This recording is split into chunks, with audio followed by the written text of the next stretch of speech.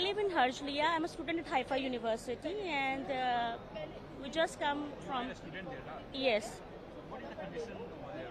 Situation? In the beginning, it was very horrific. Everything was just uncontrolled. I mean, but now situation is controlled, and government, military, they are taking very strict action. It's much better now. And any difficulties you faced to reach India? And no, not at all. And eventually, what do you want to say to Indian movement? Thank you so much. It was best initiative that has been taken by the government of India. I really appreciate that. Even there are many students who are coming and planning to maybe a couple of days they are coming. So it's a good initiative by the government of India.